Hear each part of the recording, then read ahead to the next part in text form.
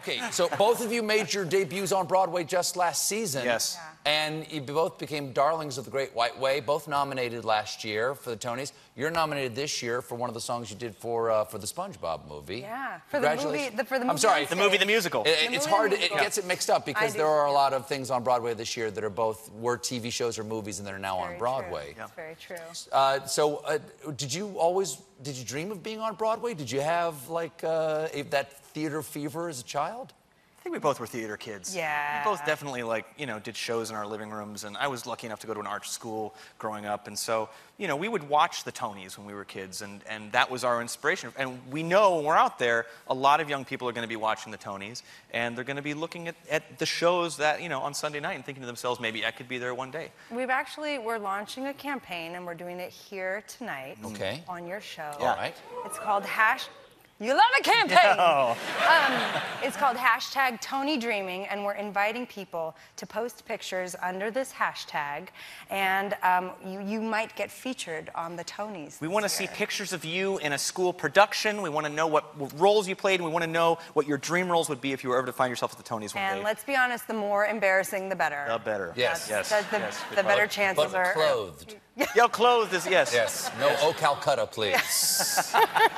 Well, I learned something just recently. I learned something troubling about you, Josh Groban. Neat. That before you were a singer, you were a magician. Well. Let me check your head for a scar. Thank you, yes. No. Well, I was a struggling magician. I've always loved magic. As a kid, I wanted to be a magician. Before I had any heroes in the music world, my hero was Harry Houdini, and I really wanted to do... Really? Not like Doug Henning or David Copperfield or any of the people who were magicians when you were a little kid? Loved them, too, but there was something about Houdini. I read all the books about him, the escape artist that he was and all that. And so when I was actually a kid, I auditioned for the Magic Castle for a junior membership. Out in Los Angeles? Out in Los Angeles when I was, like, 11 years old. I wanted to be a junior member. And how'd it go? Horribly. I had a trick ready. I had like a disappearing quarter trick. There was a handkerchief and a little box that it went in. I pulled up someone from the audience who was also a child, because it was just a room full of children just trying to get into the Magic Castle, and the quarter fell on the ground, and the kid, thank you, the kid, gave one of the ha on the ground, and.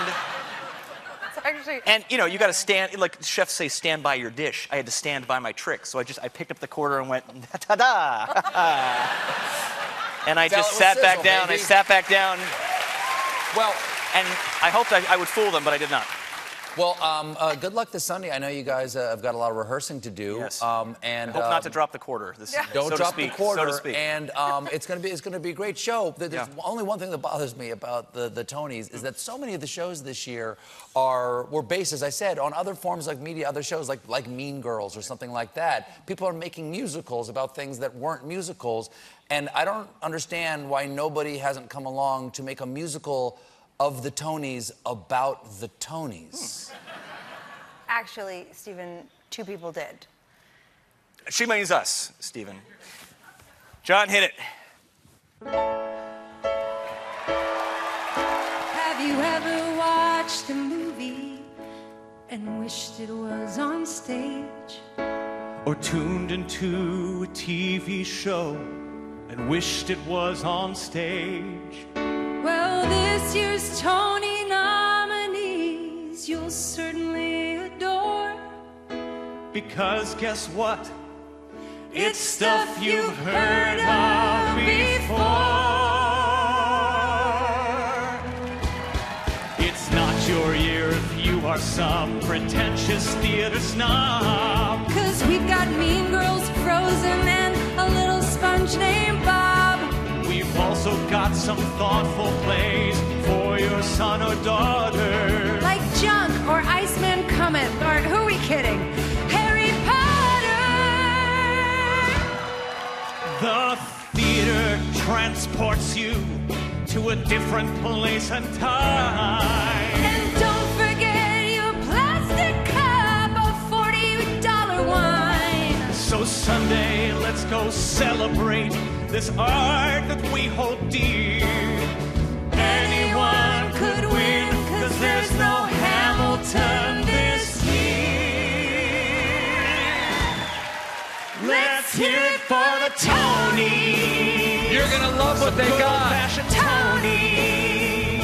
The hardest part of EGOT. Gather your cronies, turn off your phonies. Eat macaronis or dinner at Shoney's. Pay off your student loanies. Can I watch Game of Thrones? No!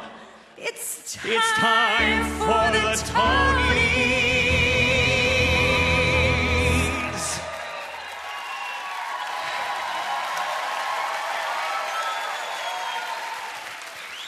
It's Sarah and me. And you can watch us for free. That's great because Broadway tickets are really expensive.